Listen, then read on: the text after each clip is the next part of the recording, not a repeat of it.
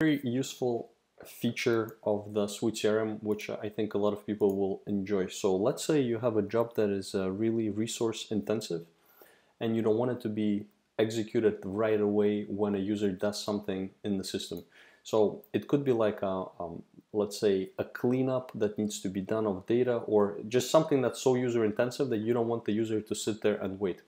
So what you would do is you would create what is called a scheduled job, and it would be executed at a slightly later moment. The gist of it, just the overview, is that a job gets put into the job queue, and then the next time that the cron job runs on the server, it's going to pick up, notice that there is a job that needs to be done, and then it's going to execute the job. So the cron normally runs every minute.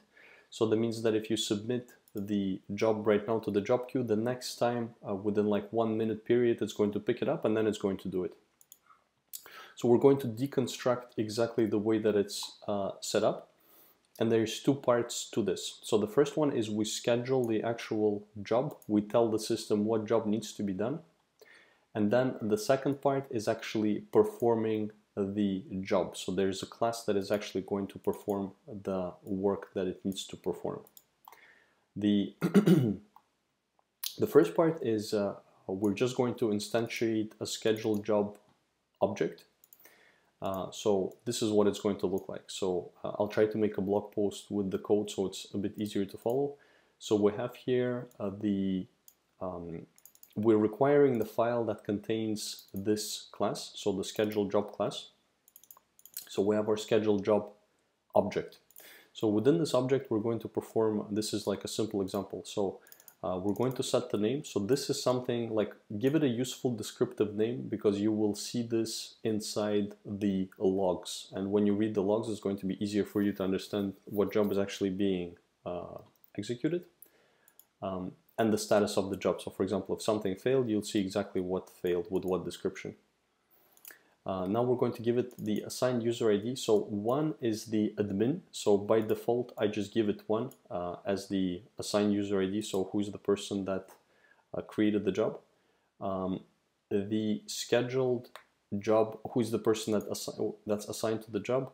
Then the scheduled job data this is the part where you're actually passing the info that is going to be executed by the script that then executes the job. So we're scheduling the job, shipping it off to another script, and then the other script is going to pick up this data and use it. So we're going to JSON encode it and then pass it like so. This is going to be available in the arguments property. So we'll see what this is, how this is accessed a bit later on. So then we specify the target. We'll say that for the scheduled job, the target is going to be the following class. So the convert lead custom. And then we're going to actually queue the job. So we're going to say, okay, we're shipping it off. It's going to go in the job queue of job that need to be performed. So this is the queue object, and then in the queue object we execute the submit job method with all of the info that we built up above. So that whole object that we just built up with all this info is going to get submitted here. So this is my my little code just to let me know that it did create it, and this is actually a pretty useful function that I highly recommend using. There's another video that I have on the channel that explains it. You know what? Give me just a sec. So this is the video that explains how this custom function works, and I highly recommend you implement this. This is going to make your life a lot easier. So, so moving right along, we have here the actual example of the job that needs to be created, and let's take a look where it needs to be created. So you have this convert lead custom. This is the class name, and then we're going to create the following file. So it's going to go into the custom extension modules schedulers ext schedule tasks, and then this is going to be the name of the class. So that's very important. The naming convention needs to be respected in order for this to work. So okay, perfect. The basic structure of it, so this is the very basic structure, is that we have the class that matches the name here and obviously the class here. And inside that we have two methods. So the run method and then the set job method. You need to have both of them in order for this to work. So when the system, okay, so I'll show you how this looks as a more like a live example. So to pick up the arguments that you have inside the, that you have passed along before, so we have these arguments that we want to be available in the job when it gets executed.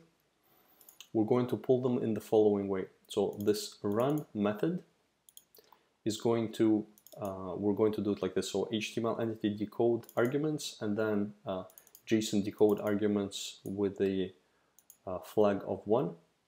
And then this is going to make them available in the following format. So it's going to turn them into an array, which is accessible this way. So we can access the different array items in the following way. So we have here delete ID. Inside the actual job, we're going to be able to get them this way here. So you know what, I'll pull this here and I'll put this in the code. Oh, okay, it's already there. Okay, perfect. And there you go. So you basically then perform whatever the job needs to perform. So in this case, it needed to convert a lead and do a whole bunch of things. And just keep in mind that whatever you're doing here, this is still going to execute potentially your logic hooks. So if you have a contact bean and you're executing the save command, you're going to execute the after save logic hook on the contact bean if you have a logic hook set up on the after save method. So it's just a heads up, like don't worry about it too much, but just keep this in mind. Whatever you're doing in the scheduled jobs also executes the logic hooks. So I hope this video clarified things a little bit for you. If it did, please do leave a like so I see people find these videos useful, and also subscribe as more of these will be made in the future. Thank you so much and have a great day.